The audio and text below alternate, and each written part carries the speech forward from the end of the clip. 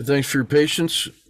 Nightly strategy podcast for Tortoise Capital for April 12th, 2023.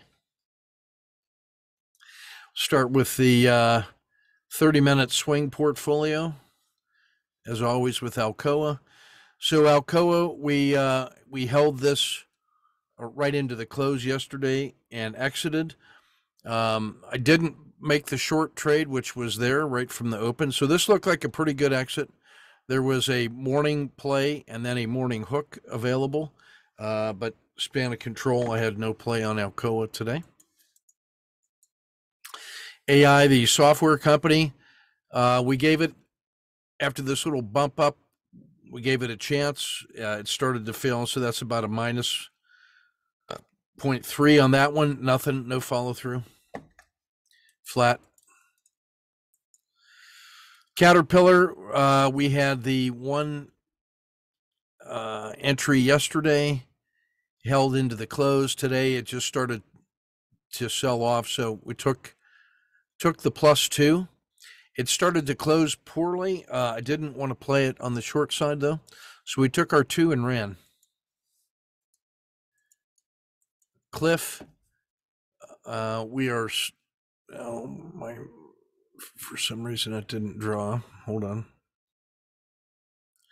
We took the exit this morning in here. So we had 1, 2 on the long side. It initially gapped up and then started to sell. Everything else in the market was weak. So we took that exit. And that was 1, 2, 3, 4, 5, about 6 on the first one and 3 on the second one. So about +9 overall on Cliff.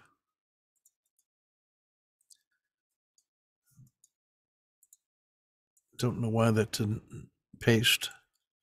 It should be right there. Chevron. So this closed yesterday after this tight congestion zone, and it was making lower highs. So that's like a COTA 2. It collapsed through the PSAR, and as it was making this collapsing dragon on the dragon, we took it with a standard risk short, smashed. On the second collapsing dragon, added a position.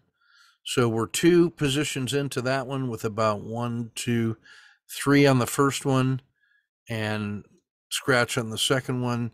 So we're about +3 in hand. And what I like is that it's below the support level and it's close to the 30-day low. And that thing is winter, spring, winter. And the Red River is expanding. So this one has collapse all over it. You know, if we're to look back further, that's a Godzilla to the downside all day. That's at a 150-day low. No, I'm sorry, that's 30-day low. If I look on the daily, it's it's a 150-day low too. That thing is just nothing good on that whatsoever. You should have put like 4 positions on that one.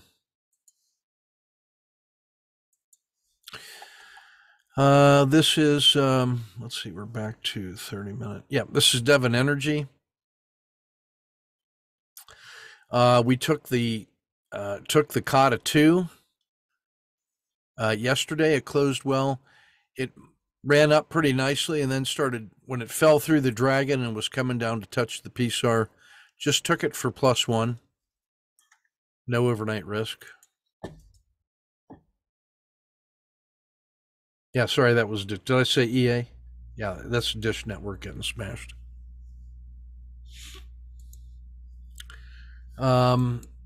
Electronic Arts. This started off as a 1, 2, 3 entry, and it closed well. Today, a couple nice gaps up, but then it came back and penetrated the PSAR. So we took +2 and no overnight risk.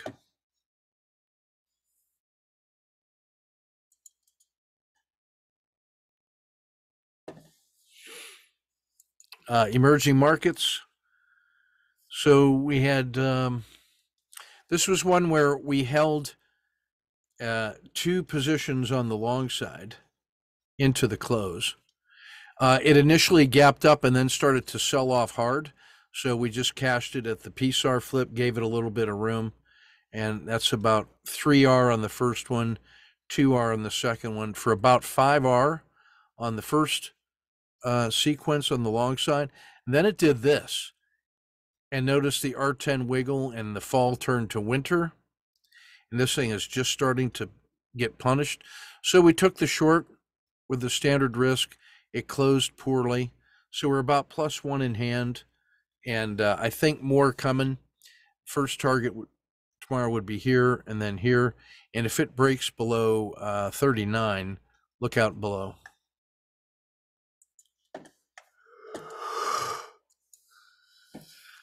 Ethereum, we took the 3-day gift.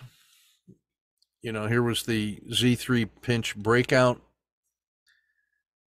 Could not make any new headway, and when it rolled over through the dragon, we just took it for +2. Ethereum's a note. You can't short it, but you might be short the underlying. Mexico, we had one position on the PSAR flip in the SSC, and we cashed that one after the gap up and then the rollover. That seemed like a reasonable place to get out, and that one was +4 for 3 days of work. Brazil, this is the one that got away yesterday. You will recall that we had held our nose and bought the PSAR flip, and then we got the gift, the great big gift of this gap up. And then when that started to resume, we took the second position. And then here, it just felt too good. And we had about something like 10R on that one between the two positions. So we cashed it all yesterday. Today there was a gap up and continued to go. I was so far out of the zero state for not having those two positions on and giving up another 6 or 8. All I could do was watch it. It closed poorly at the PSAR, so I would not be surprised to see a retracement back to here and then here. And if that fails, that gap could fill pretty quickly. I would be interested on the long side above 29.75. Intel, this is a COTA 2. And so we just took it. It closed very weakly. So we're about +1 in hand. And it's well below that channel. And in the winter. So that nice run up that we had in the semis it's starting to feel vulnerable here. You know, it's had 6 or 8 days to break out of this, but we're starting to get lower lows and lower highs. And, you know, if this support level right here breaks tomorrow, that is not much support. I mean, you could see some support here at 30.50, but otherwise it's down to here in the 10-day low at 29. So this one feels cautiously optimistic on that decay. Willing to hold that one more day.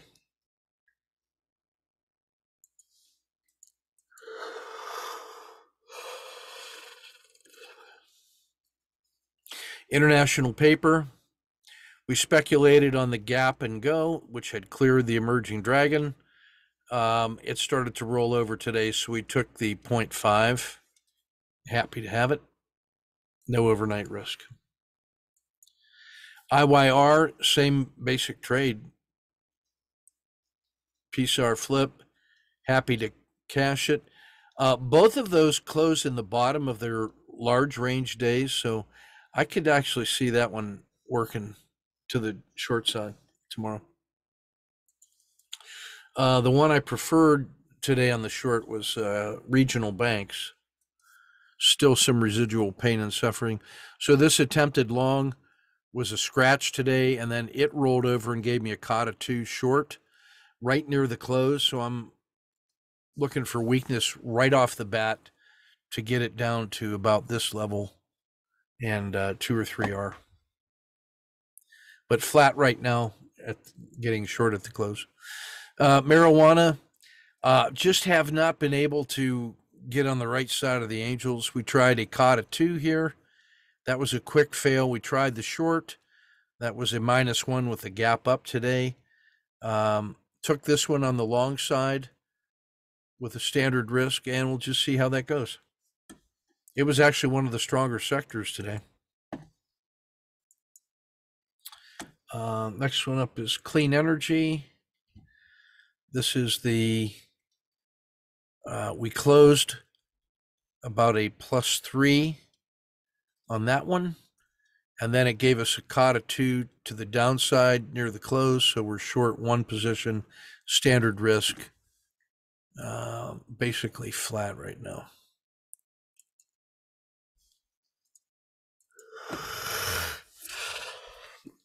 Rivian was we cashed a no lose plus dinner for 2 here. At one point it had been this high, closed here, and then it just started to fail some more. So we got this.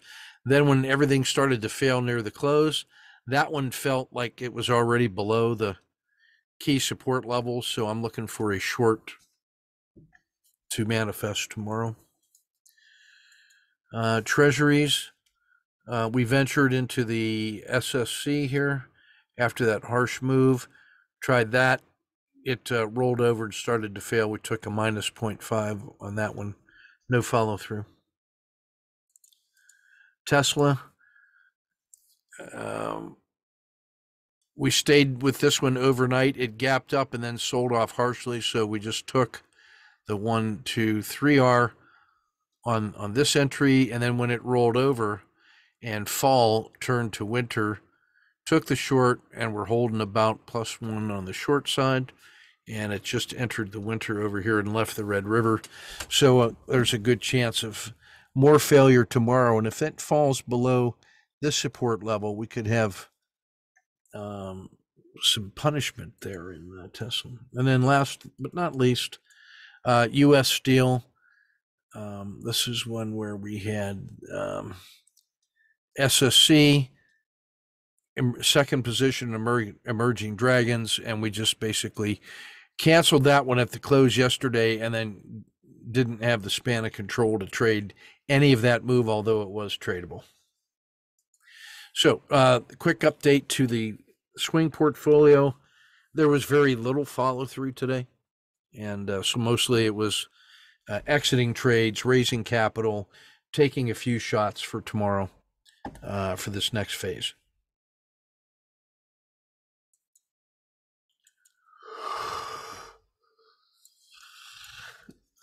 Sniper trade of the day. We are on Alcoa. 3-minute. Here was yesterday's close. Here was the gap up, the OR3. On the second bar, I was very tempted to take this one. I did not. Didn't have the will. Basically flinched, and then missed an R right off the bat. Was able to have the willpower to take the collapsing dragon with a standard risk. So that's one that got away. Did not have the will, was not prepared to trade right at the open.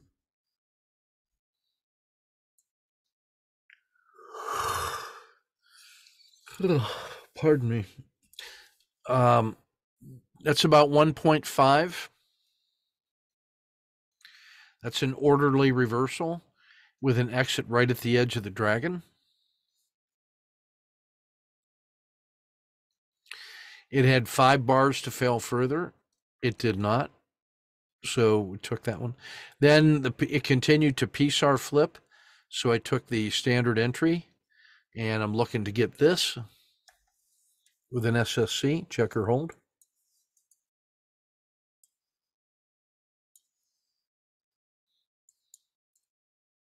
That one fails for a half-hour loss immediately. I stop and reverse.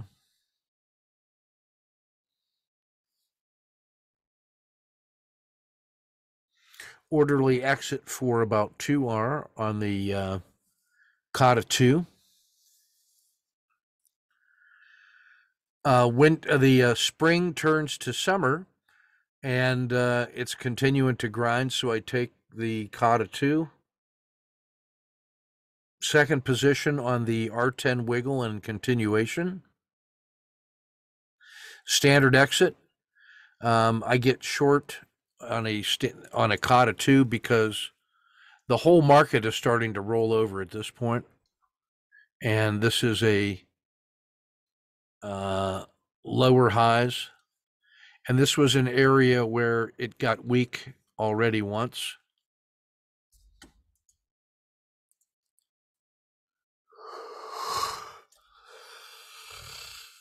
Missed the second entry, span of control.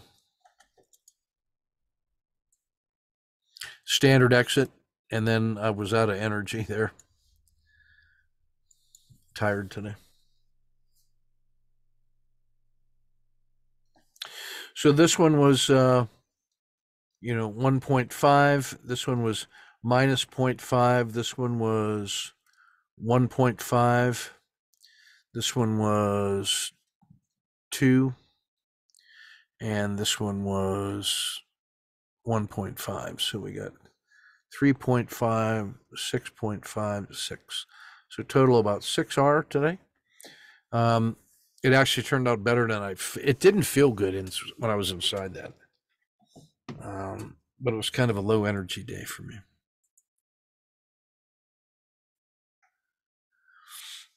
And standard 30-cent risk in Alcoa. It's just a great trader in both directions.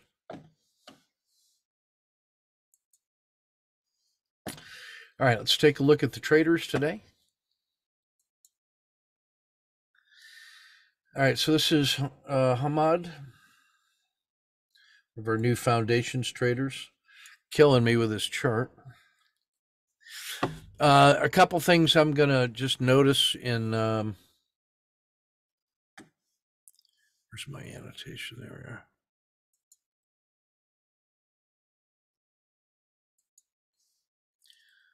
All right, so we're on 10-minute charts. Not one of my standard time frames, although I understand it. So that's the opening. He sees this, and I'm reading that as the Bollinger Band mean, Z minus 1, 2, and 3, plus Z1, Z2, Z3. So that's basically like a Z3, departing the river, and then taking the quick exit, re-entering on the PSAR flip. When you're that far up, instead of letting that scratch, especially since you're down about probably a half an hour, an exit here allows you to at least scratch. So I'd be looking just for money management, especially when you're learning these positions. I'd look to get that one right there and not let that second trade go to zero. Notice how much easier this is to read. So there's something to be said about visual comfort. All right, this is Satya on the 3 minutes on coin. He's going to bring home 4.25. I don't know if that's short. Maybe that's late on the OR3. I see that as a kind of a collapsing dragon. Might have added a second position here. Beautiful exit. SSC reversal, maybe a bar late. Good exit. I'd have been tempted to re-enter here on a COTA 2 as it's crossing the VWAP. And then I probably would have stopped and shorted that. I love the quick exit and the quick re-entry, the revenge trade. So that's 4.2. That's just about as nice as you can play that one. That's in coin. Woj on his 4 standard symbols, 1.7 in Devon, excuse me. Some grinding going on in here, but does get the fat part of the trade. Tesla gets the fat part of the trade, but misses the middle fat and the third fat. So that's 2.3. That could have been 5.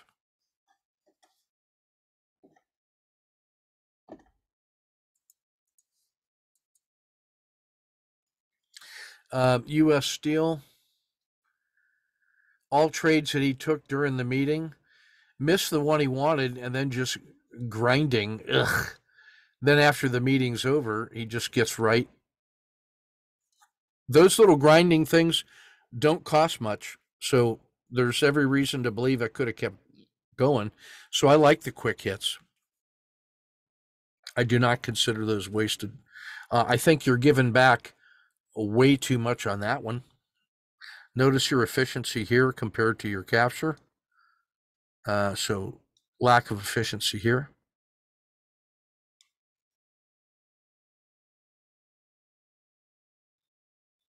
No limits on quick hits. I mean, you mean like how many times they'll keep going for it? As long as you're not losing money on it, it's as if you never even took the original trade. It's like you're getting a free lottery ticket and it didn't win anything. So how many free lottery tickets do you want to open? All of them. Just keep taking them. As long as you got time, will, pattern, and money, keep going for it. Giving back too much on Nvidia. Look at that, had 5 bars, and we could have been exiting at the edge of the dragon instead of up here. And then didn't stick with the trade. But still, 4.2 for the day. That ain't bad.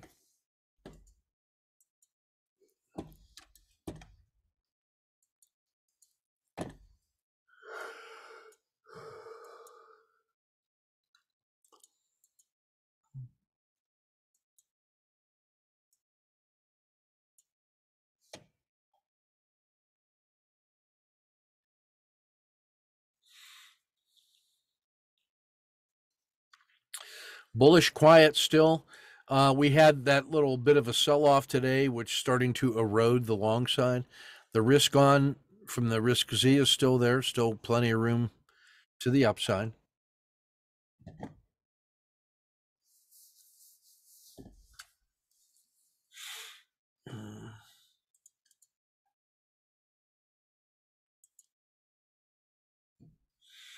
In the Dow tactical, just a couple auto framers, Caterpillar and Cisco. Couple 5DDs here in Intel and Johnson & Johnson. That's the one I'm interested in, that short in Intel.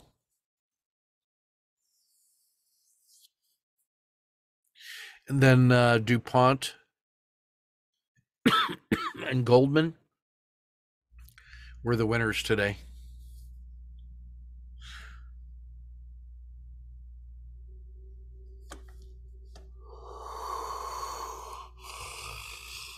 In the tactical ETFs, nothing on the auto framer because we're so close to 10-day highs.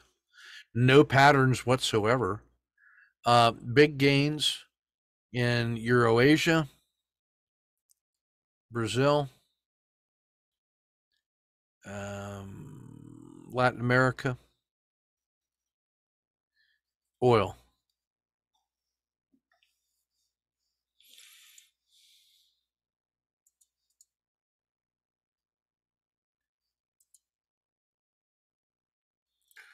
Auto framer and squeezes, nothing unusual there. S&P 500, a handful of stealthy Godzillas. One Godzilla starting to wake up. Only VXX today in the tactical symbol.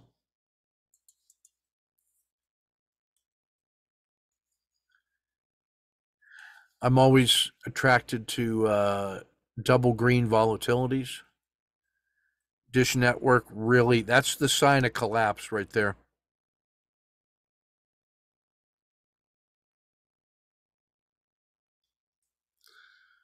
Yeah, that's the one we want. Standard auto framers still being dominated by the summer. Ethereum and Bitcoin still leading the way here a little bit. Brazil and Latin America, oil in Europe.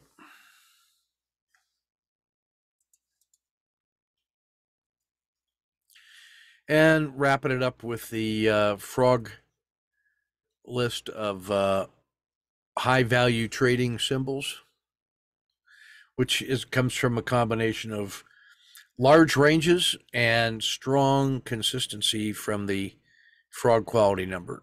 And then you multiply those two columns together, and that gives you this value, the trading value ratio. And then we rank that from biggest to smallest. So that gets you to Tesla, marijuana, clean energy, NVIDIA, Devon, Texas Instruments, etc. All right, that's everything we got for you today. We'll get this published and posted and be ready for them tomorrow on Turnaround Thursday. Tactical Thursday. Take good care.